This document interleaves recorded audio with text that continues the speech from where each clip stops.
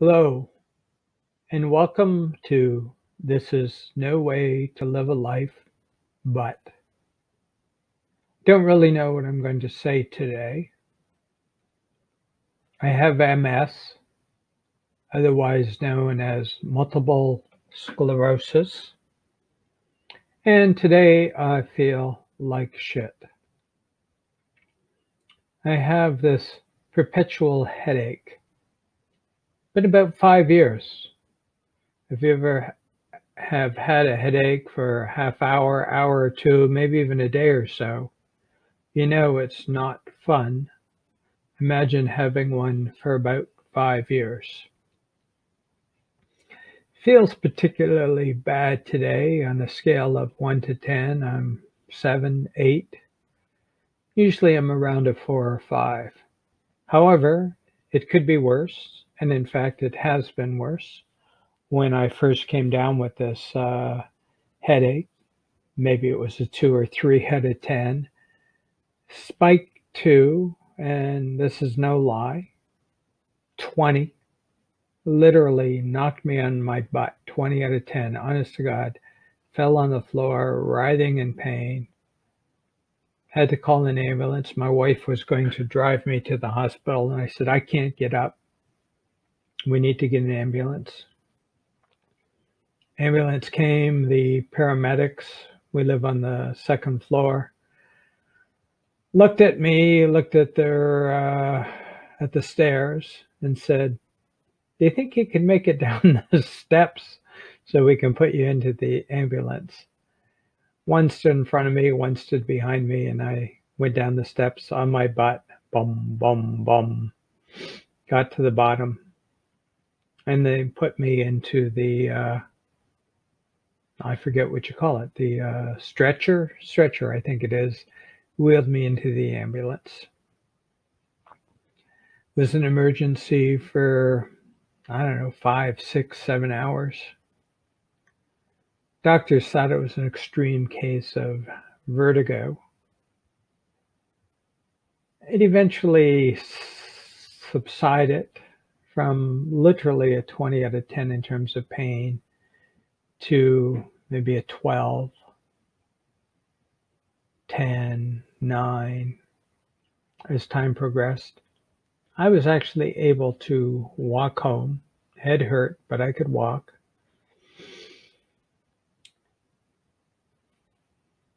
Headache was about an 8 out of 10, and it would spike occasionally, 15, 18, usually at night when I was trying to sleep. Went to see my GP. He sent me to an ear, nose, and throat specialist. I was tested for vertigo. You have to understand, at this point, I knew I had MS. MS symptoms come and go, and my symptoms had gone. And I can tell you about various symptoms that I had in a few minutes. So I didn't think the headache was MS until the ear, nose, and throat specialist said, well, you don't have vertigo based on the tests we've run. I thought, damn, MS, manifesting itself in a new and unique way. So why am I making this video blog? This is no way to live a life, but it's a question I asked myself today. Why make a video blog? I can't do a lot of what I used to do. I used to write. As a freelance writer, I was a freelance journalist for 15 years, then a corporate writer for another 15 years or so. I was also a trainer. Can't do those things anymore.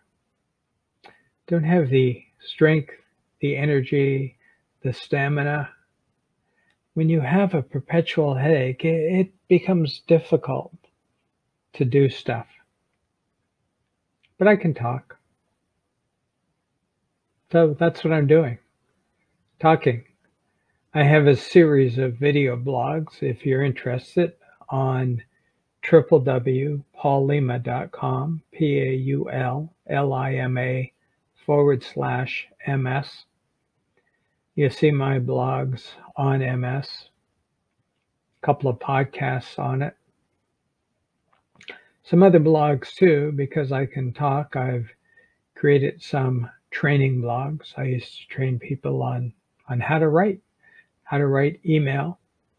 I have written 22 books, one of which is called How to Write a Nonfiction Book in 60 Days.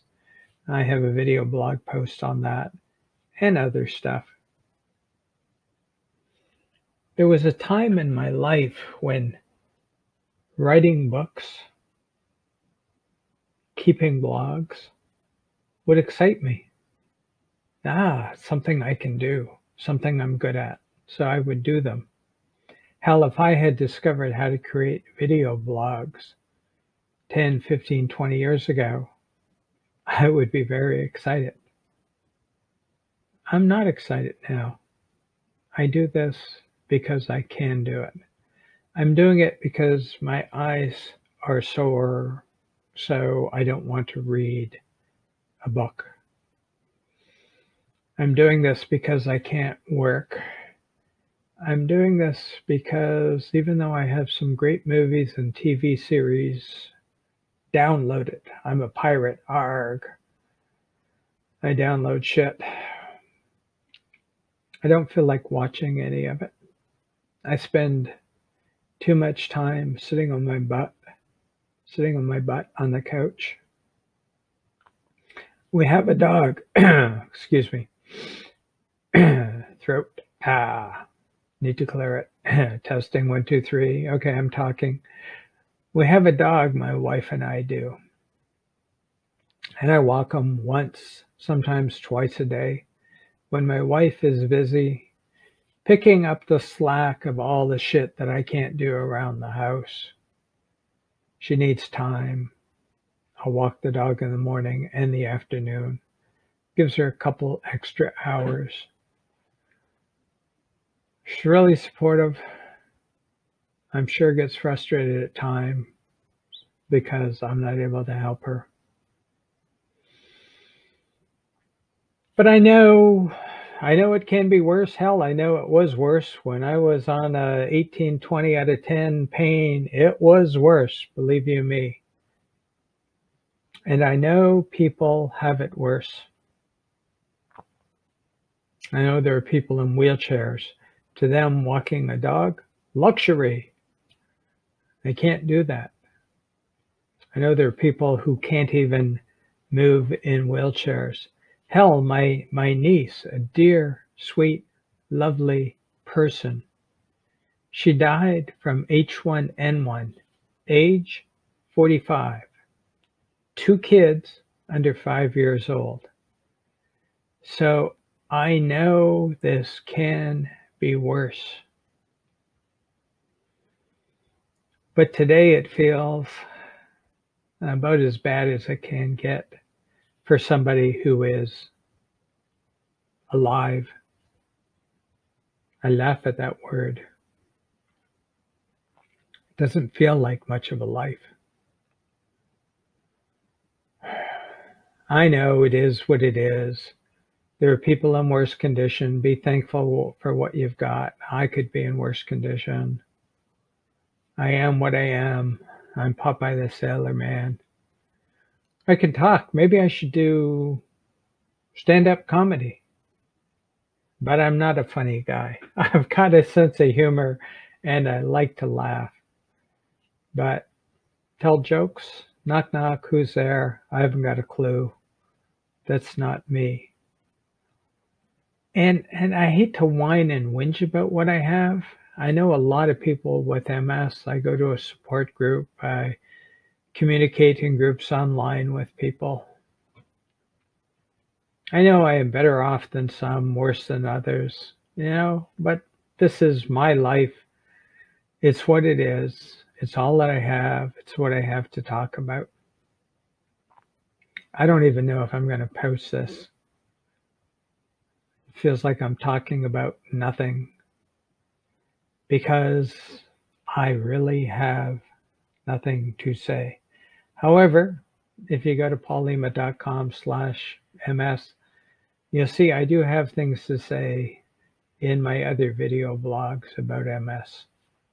What it is, why it is, how it affects people, what other people have to say about it, what healthy people who are partnered with people who have MS have to say. All of that is there. Today, I just feel like, I don't know, talking about nothing. What was that Seinfeld show where they were pitching Seinfeld to the network? I think they were pitching the show called Jerry, and it was a show about nothing. What happens, the producer asks. Absolutely nothing. Something must happen. Jerry is about to say, well, yeah, but George steps in and says, no, absolutely nothing. Nothing happens. And today, I feel like that is my life, a life in which nothing happens. Can't read, don't want to play games, don't want to watch TV. What have I got? Nothing. So I'm talking and saying nothing. I know there are other people with MS in various conditions. They do what they can do. We do what we can do. So this is what I can do today. Nothing. Flap my lips, move my vocal cord, let words come out. That mean what? Am I depressed? Not clinically, but I don't feel good right now about what I have, about the life that I have to live. And why the hell should I feel good about it? Yes, it could be worse. I keep on hearing that in my head. It could be worse. I have friends who are supportive. Hi, Gabe. Hi, Pete, if you're watching this. I have a family members who are as supportive as they can be. Hi, Ruth, partner Anita. Hi, sister Jeanette. Hi, brother Patrick, who lives north of Toronto 4 or 5 hours and I never see. We email on occasion. I have a wife, Lynn, who is incredibly supportive. I don't know how she does it. She broke her ankle a number of years ago, and for 2-3 weeks, I did the cooking, I did the cleaning, I would bring things to her, would entertain her, or put books on her e-reader, TV shows for her to watch. She couldn't get up, she couldn't move. And then slowly she got better. So I know a little bit what it's like to care for somebody. She's been taking care of me for the last 5 years. And hey, I can walk and I walk the dog. That's what I can do. I actually have a client I might be doing some work for. Not writing, not training, but formatting a book. You have to understand, formatting a book is simply moving your cursor over words, clicking on buttons.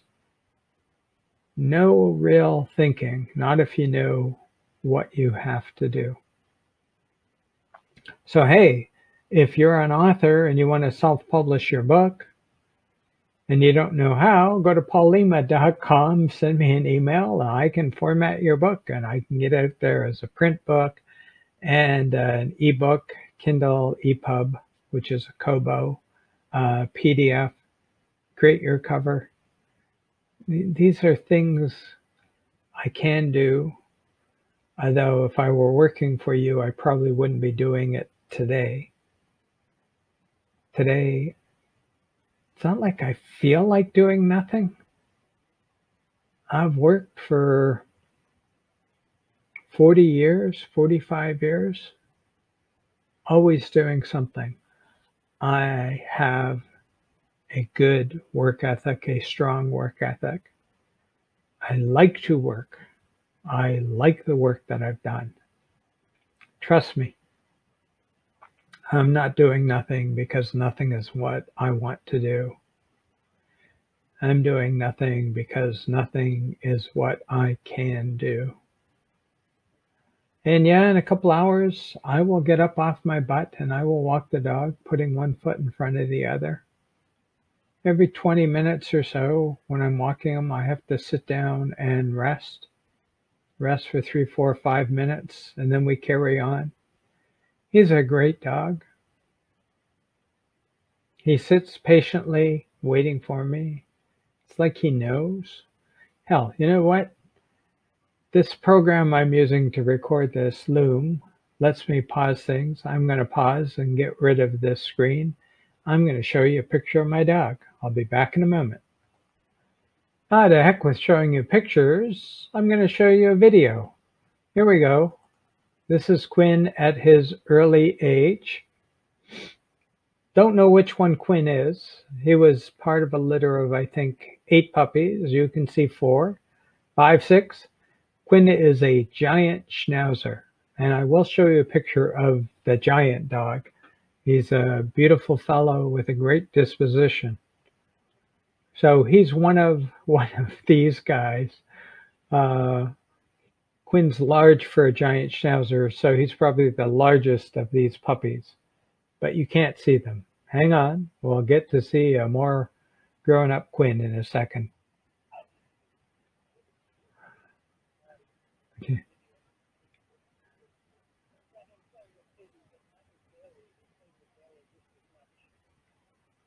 The talking you hear is me talking on the video. That's Quinn, the bigger black dog, playing with an old friend of his. Quinn's maybe a year there. Hey, what do you know? This video has become about something. It's become about my dog, Quinn. He's playing with Bailey. Bailey's the black and white dog, giving Quinn a shit kicking. High Park, Toronto.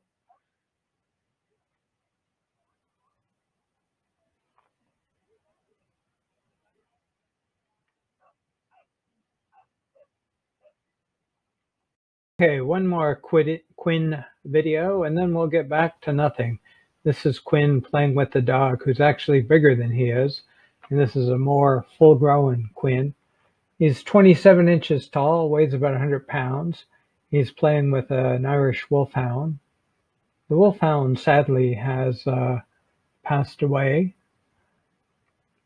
They're not really playing, but they were good friends. They played hard.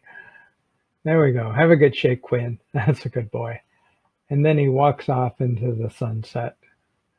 Oh, there we go. There's the video's a little bit longer than I thought. So that's him. That's our Quinn.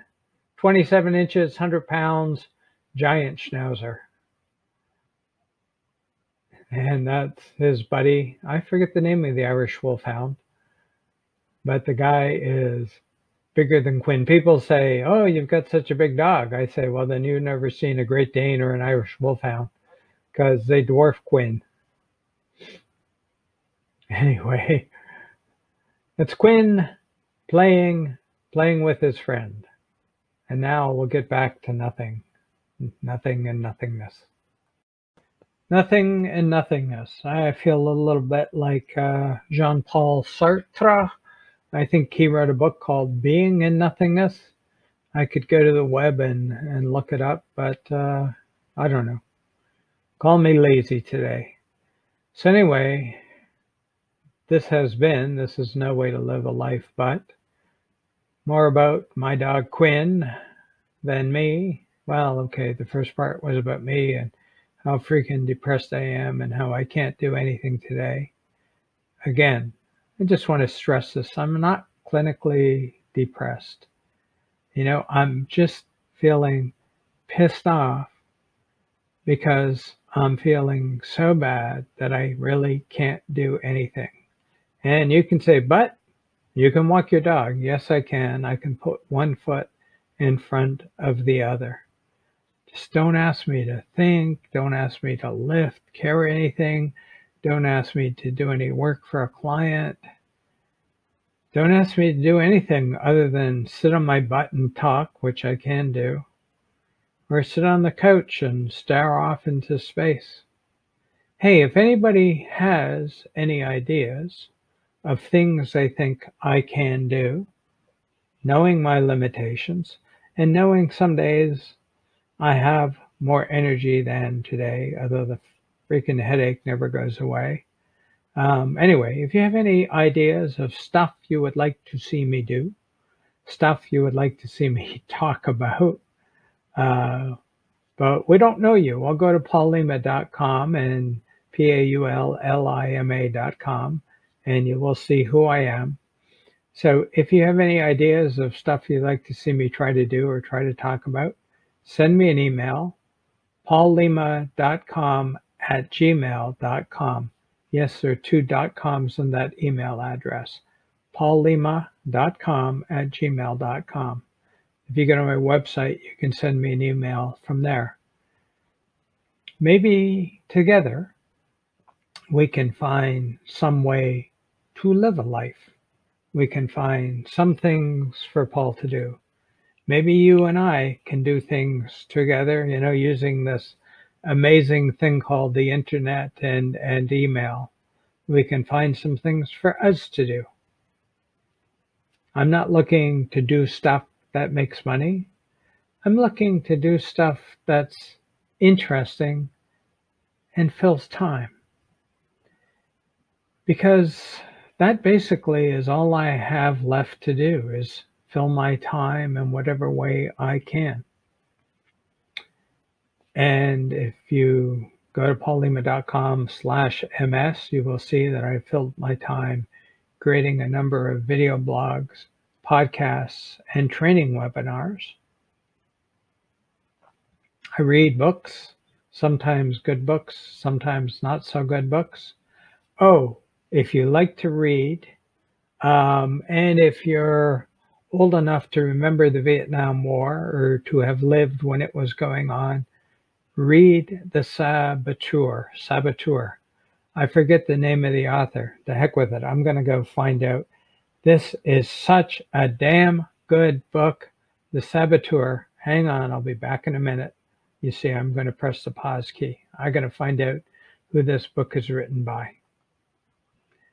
Okay, I was wrong about the title of the book. The book is called The Sympathizer by Viet Thanh Nguyen. Viet, V-I-E-T, Thanh, T-H-A-N-H, Nguyen, N-G-U-Y-E-N, The Sympathizer. If you remember the Vietnam War, if you were alive when that war was happening, you have to read this book. It's from the point of view of somebody who is half Vietnamese, half French, but has lived in Vietnam, was educated in the U.S. He's working for some people in the South, an army. He's like an attendant, a corporal, assistant for a general, but he's a sympathizer with the North. So you're getting the perspective of the North and the South. The end of the war, he goes to the U.S. So the book begins in Vietnam. He ends up in the U.S. You're seeing this war from a whole new perspective, and you're seeing the life of Vietnamese people in the U.S. I won't give more away. A lot more happens. Not only is it an amazing story, as in it's a really strong, powerful story. If you like strong narrative voices, which I do, the voice of the main character is incredibly powerful. And the writing is absolutely wonderful. In fact, let me see if I can find a little bit of writing for you. Here, I'll just give you the beginning of the book. I am a spy, a sleeper, a spook, a man of two faces. Perhaps not surprisingly, I am also a man of two minds. This is a theme. It is establishing a theme that runs through the book. I am not some misunderstood mutant from a comic book or a horror movie, although some have treated me as such. I am simply able to see any issue from both sides, and he gives you the perspective of Vietnam from both sides. An incredible perspective. Sometimes I flatter myself that this is a talent, and although it is admittedly one of a minor nature, it is perhaps also the sole talent I possess. At other times, when I reflect on how I cannot help but observe the world in such a fashion, I wonder if what I have should even be called a talent. A talent, after all, a talent is something you use, not something that uses you. The talent you cannot use, the talent that possesses you, that is a hazard, I must confess. But in the month when this confession begins, my way of seeing the world still seemed more of a virtue than a danger, which is how some dangers first appear. And let me tell you, in that last sentence, but in the month when this confession begins, is key, is crucial. It takes a long time for me to get what that sentence means, but that really is what the book is about. Anyway, it's an absolutely beautiful, wonderful book.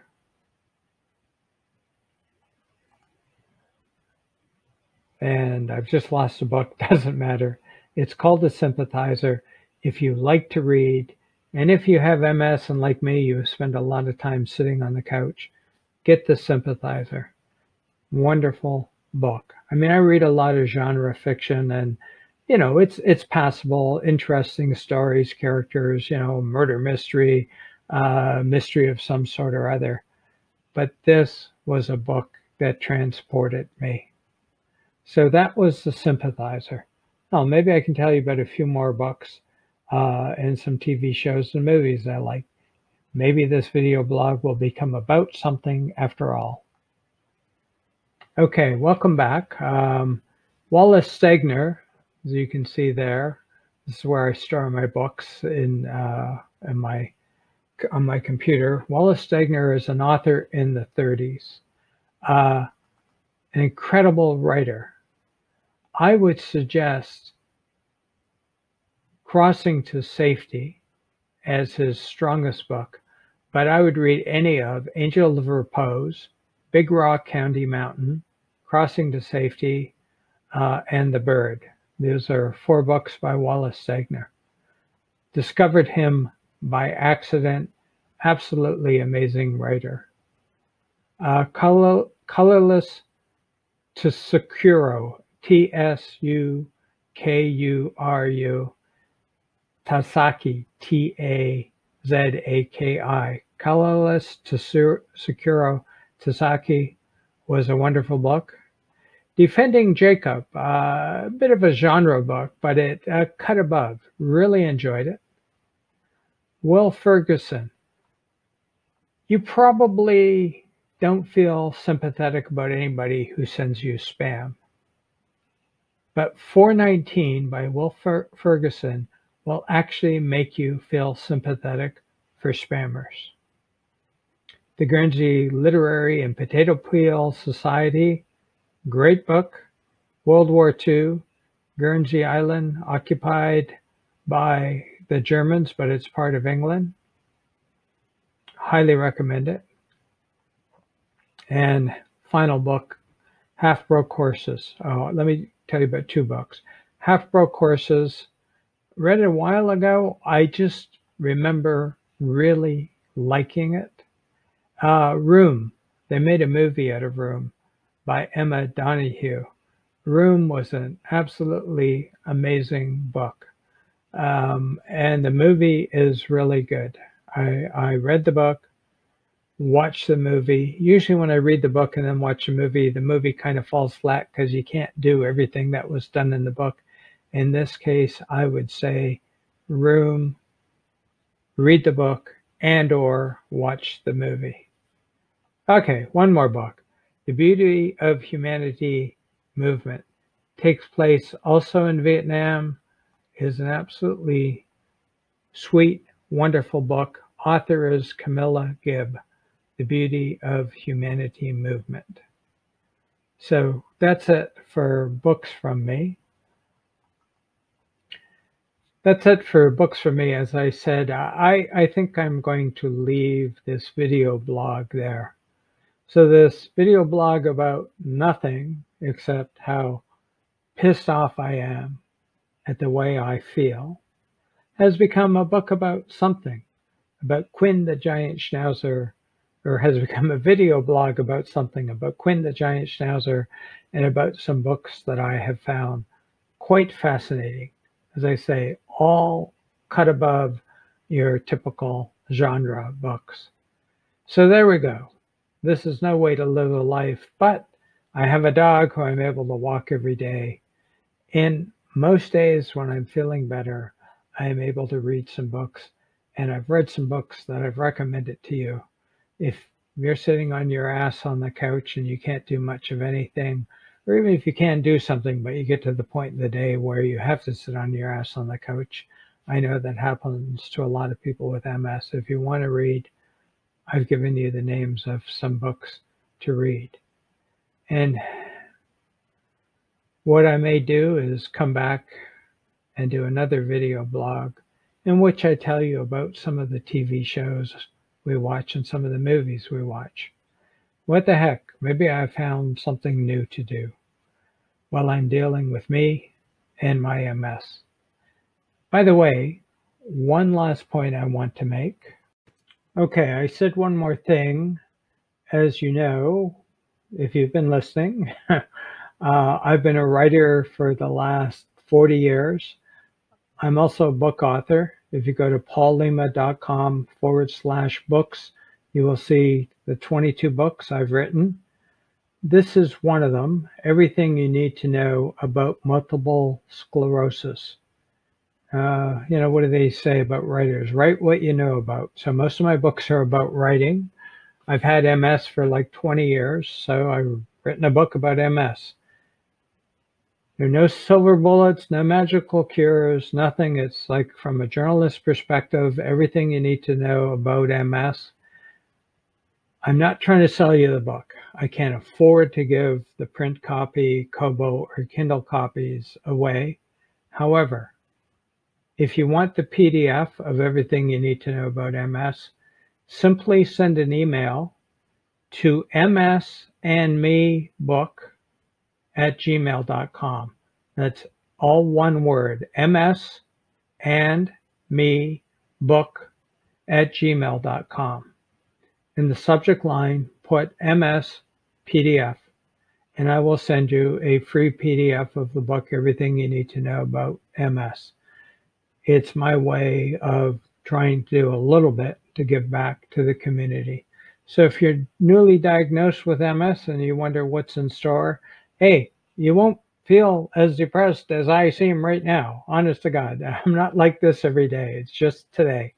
But if you want to know what's in store, what the potential is, if you want to see how people react, if you want to know about diet and exercise and things like that, this book has all of it.